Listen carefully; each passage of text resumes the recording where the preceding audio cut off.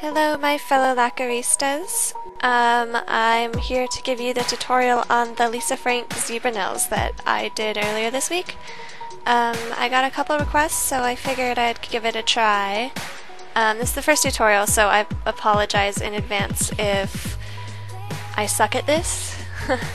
So yeah, let's get started. I already cleaned off 2 of the nails so that I can work on these and you can see what it's supposed to look like in case I suck at it now.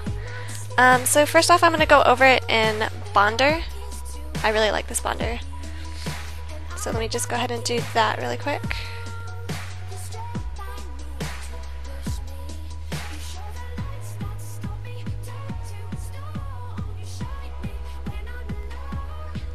Okay. Now this is the part where I started, I know it's only the beginning, but this is where I started putting a bunch of tutorials all together because I saw a lot of like sponging methods, but I have really cheap dollar store foundation sponges which do not work very well at all. They like to like suck the polish back up. But yeah, so I figured I'd just kind of try to like blot it basically. So this purple kind of sucks. This is Prize Position Purple by Nicole, I think. I have all the polishes listed on the other thread, but I might link you to it later. But this purple sucks. I don't really like it very much, so instead of blotting it, I'm just gonna kind of glob it wherever I want it. Also, if you want, I'm pretty sure you can, I didn't think of this before I started doing my actual manicure, but it might help if you coat it with like a white base layer first to bring the colors out. I didn't think of that, so, and I kind of forgot again. So that's okay. Uniformity is good, I guess. And then I'm just gonna keep dotting the colors where I want them. I found it works well if you use at least one of the same colors twice. Oops, that was a lot. And then now, since these colors are next to each other, I'm just gonna kind of try and smudge them together-ish. I don't know. It's kind of hard because they're wet, but eh. I'm gonna take some of this purple again and spot it there a little bit. Eh. That didn't really help. Whatever. And basically just use all the bright colors that you would find in any of the Lisa Frank stuff, basically.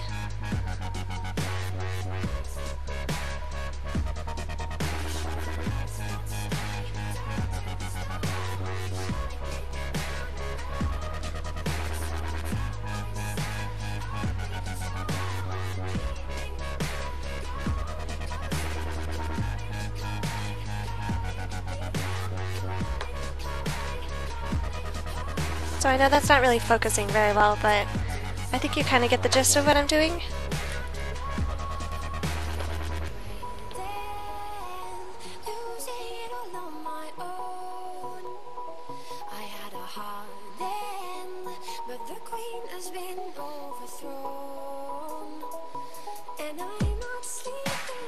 I kind of have the tendency to blot it out a little bit too thickly, which, I don't know, as long as they're all wet, it kind of seems like they all kind of tend to merge together anyway, so I'm not sure if that's a big problem or not. But it doesn't always hurt to go over it, any of the colors again a second time to help kind of blend them and make them darker, which is what I'm doing. I'm not sure if you would need to do that if you had a white base coat first. And I don't really care that that's super messy. So I'm going to go ahead and do my middle nail now.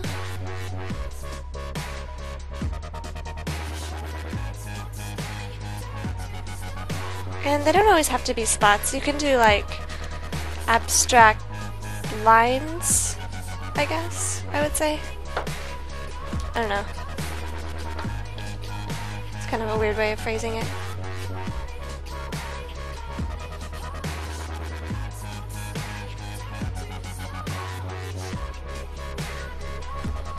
Okay, so that's basically how you do the base. Like, it doesn't look that great, but I'm pretty sure the zebra on top really pulls it together. yeah, so I'm going to go ahead and let that dry, and then I'm going to come back to you on how to do the zebra stripes like I did. Okay, so now they're pretty much as dry as my impatience will allow. So I'm going to go ahead and start some of the zebra stripes. Basically, to start off, I'm going to be using the M57 Conad plate, just for the pattern because I suck at freehanding zebra stripes. And I'm just going to go over that with my black Sally Hansen one.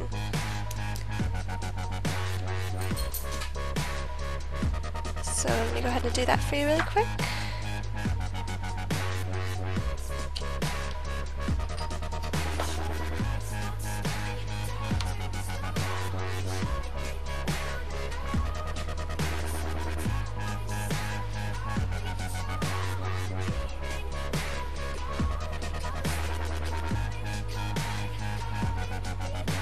Okay, cool, I didn't mess it up too bad.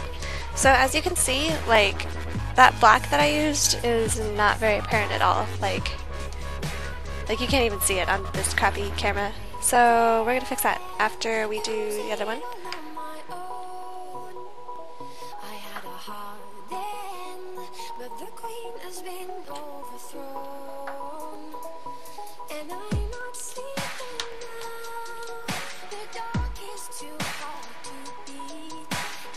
I'm not really too finicky about the pattern right now just because I'm only using it as a guideline. So, cool. It's there, the pattern. You can kind of see it. Again, I apologize for the crappy video quality, but yeah. So that's gone. Okay, so now I'm going to take my black striper that I got from, I think I got it from Sally's. I like it a lot. Okay, so basically I'm just gonna kind of go over the lines that we just made. Sorry if I'm a little shaky, I just had a lot of coffee.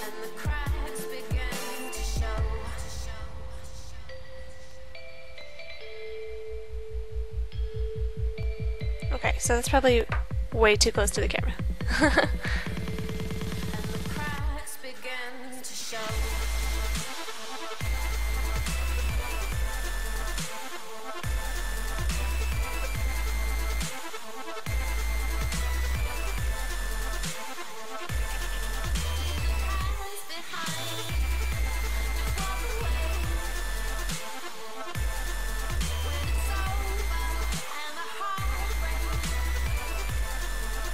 Oops, that sucks. Whatever, I don't care. Okay, so that's basically how you get the zebra stripes to be a little bit more, I don't know, visible. And now you can see that it's pretty much looking like the other nails now. But I noticed this polish has kind of a, it's not really matte, maybe it is. I don't know. It's like, it's not a very shiny coat of black. So it probably doesn't really look that bright.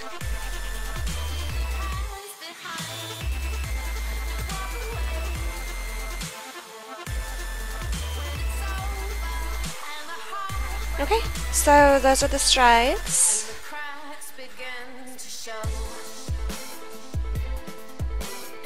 Now I'm just gonna coat over it with Sesh, almost everyone's favorite, I think. And it's gonna help that the kind of matte finish that the black has to be a little bit more bright.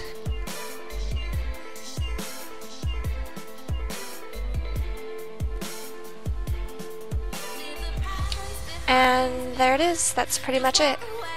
It's not too hard, but yeah. Cool, so I hope you enjoyed it, and I hope I didn't suck at this too bad, but yeah. Have fun trying this, and I hope you guys turn out well too.